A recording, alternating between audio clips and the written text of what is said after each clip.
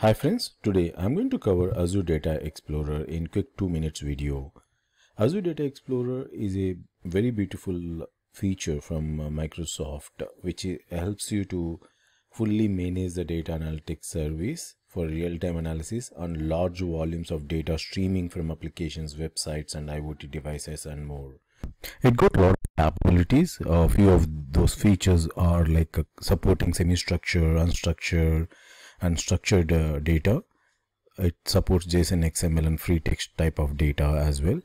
Low latency batch and streaming ingestion for high volumes of data. Cost optimization features like parse, resume, cluster, auto scale, easy caching configurations to define data retention in warm and cold storage. Can query across both warm and cold storage with one query in one go. That's one of the beautiful feature. Usually what happens, you may store warm into the ADX and the cold into the maybe data lake storage or somewhere in the Databricks or maybe something else like Synapse Analytics, right? So there are plenty of ways of storing the cold, but if you want to query the data across warm and cold, you need to use altogether different mechanisms, which is gonna be very hard. But here in this case, you can write one query.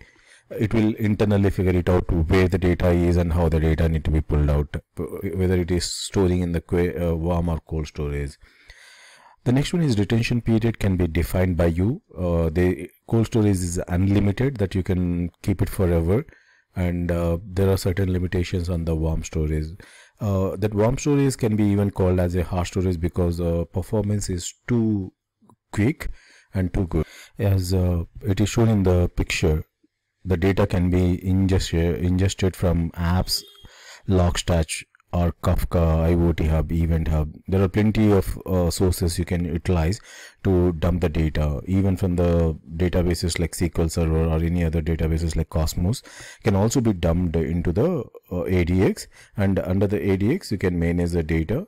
There are two components like data management and engine. So all this data can also be queried by Power BI. If you want to really create a beautiful UI presentation or dashboards, then that can be easily pulled out with the help of the KQL, or you can also use some .NET SDK, Java SDK. There are plenty of SDKs are supported for the ADX. That's the beauty of the ADX. Moving on to the use cases, IoT applications. IoT applications usually generate a huge amount of data every day, every second.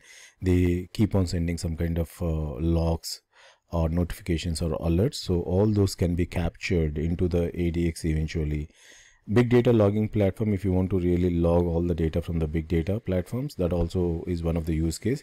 As I mentioned, archival is one of the best case. If you want to dump a lot of data from the Cosmos to ADX, definitely it is going to save a lot of money, and at the same time you can get good performance out of it. Data analytics is another one. Like if you want to analyze some data, definitely Azure Data Bricks and SQL and Synapse Analytics are the other options.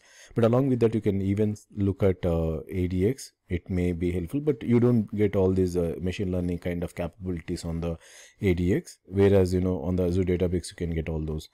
Thanks for watching my videos.